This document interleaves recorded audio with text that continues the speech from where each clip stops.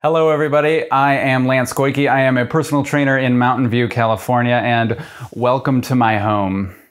I am training my favorite client, Ivy, here. Hello, Ivy. And today I want to show you the goblet squat. So I don't have any weights here, but Ivy's going to help me out, okay? Ivy's going to serve as my resistance today. The goblet squat is essentially holding a weight in front of your body and squatting down, okay?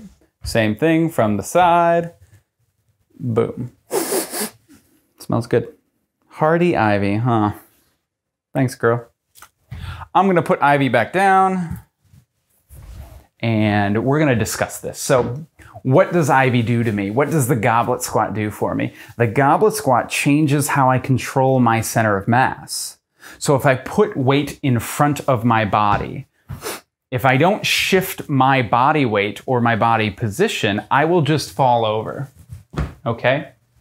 It's just how physics works. So what I have to do is once I grab that weight, I need to shift back, okay? It's pretty subtle. If maybe I'm here for a body weight squat, if I reach my arms forward, that puts more of my weight forward, or puts more of my, weight forward, but I have to shift my body backward. I hope that distinction makes sense. The position versus the weight. We're always dealing with forces, and gravity is, as Chris Hadfield calls it, the ultimate oppressor. He is a NASA astronaut who's been in space, and I feel like he has a pretty good perspective on the problem. With the goblet squat, we are shifting the body weight back. Now, or the body position back. Why would I want to do that? Well, the most frequent issues that people have in squatting is that they fall forward and they collapse their knees in.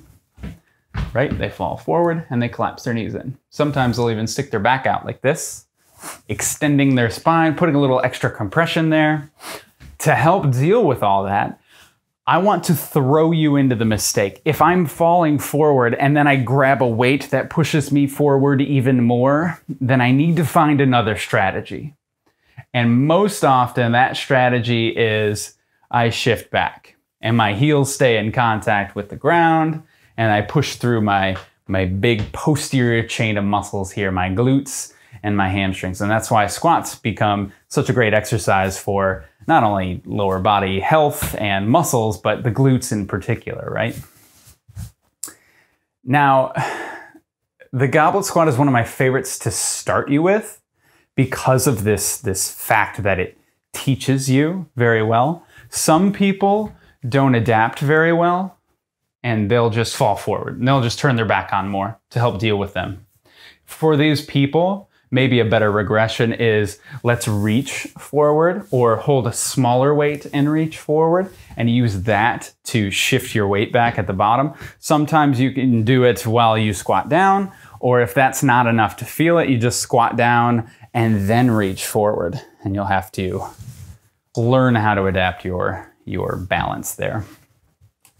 Why would I use the goblet squat? Well, this is a variation that you would probably never really get rid of in anybody's training. It's so it's not very injury prone, right? It's easy to do correctly. You can even load it pretty well. Like I can do a set of 25 with a 24 kilogram kettlebell. That's, 50 pounds or something. And I can get a good, cardiovascular, muscular endurance workout with that.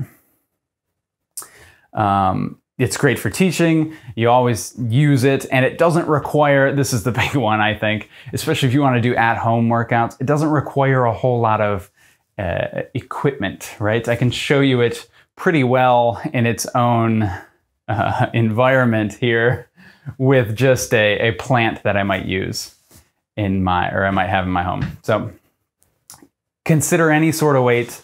Like you can grab a gallon of water, gallon of milk, you can grab a chair, you can grab a plant if the pot is big enough and it's heavy enough. But consider using the goblet squat in your training to help teach your proper positions and even get a little bit of a muscular endurance, leg loading training effect.